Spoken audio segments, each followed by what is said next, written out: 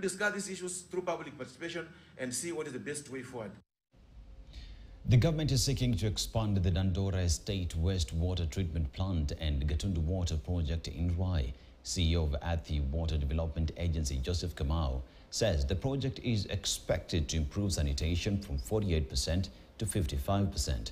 He also says the project will involve duplication of the inlets to increase the efficiency of the sanitation works at the plant. We also are undertaking extensive works for last mile sanitation connections within various neighborhoods in the city.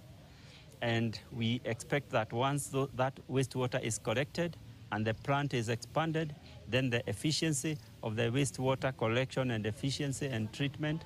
And with that, we are able to ensure that upstream of the Athi River is the quality of water flowing to Athi River is enhanced, is improved. Kenya is the largest consumer of funding for water and sanitation in Africa from Africa Development Bank. And that's why they chose Kenya. That's why they chose to come to Kenya.